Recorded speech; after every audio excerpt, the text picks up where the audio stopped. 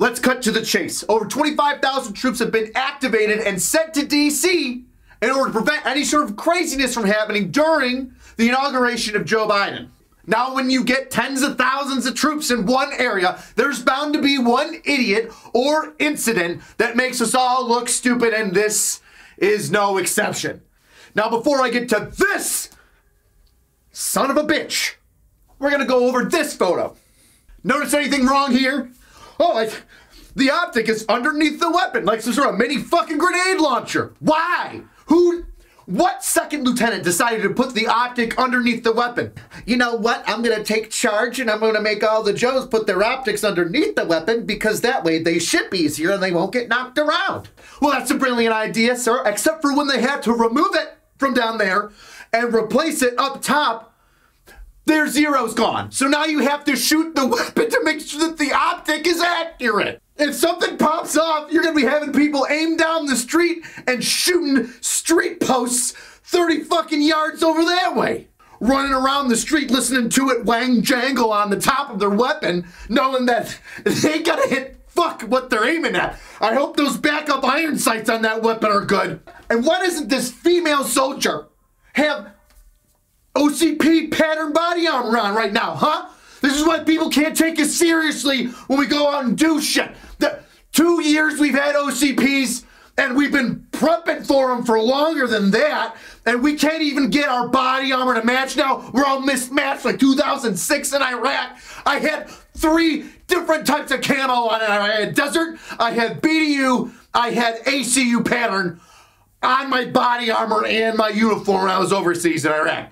I look like a ragdoll soldier. Take pride in your uniform. How are you supposed to take pride in a uniform when you won't give me the right one? Look at her. Even she's looking at this thing like, who the fuck put the optic on the bottom?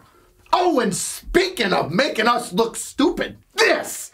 A celebrity in uniform. Look, everyone. Humpty Dumpty enlisted into the army. Holy shit, you took that no PT test until 2022. Fucking seriously there, didn't you, bud? Not as seriously as you take dessert. Not as seriously as your belt trying to hold itself together as your gunt falls over it. Ah, Drill, be nice to the guy. Your body, no, we have a standard for a reason. And this guy and his leadership failed him. Whoever is, oh my God. Oh, this is the most unprofessional thing I've ever seen in my life. Your mask isn't even over your face right now, just like how your blouse isn't over your gut.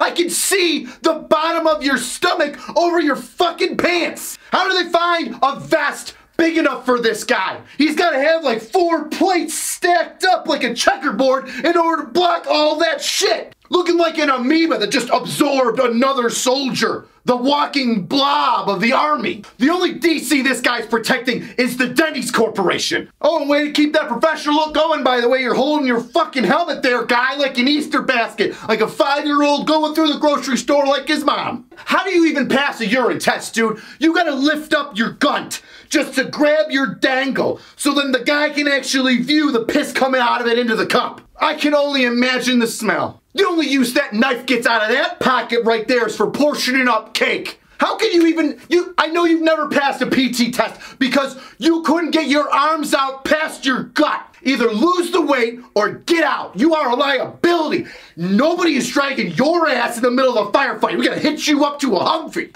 I get it. Having the highest score in PT does not make you a super soldier, but this is unacceptable.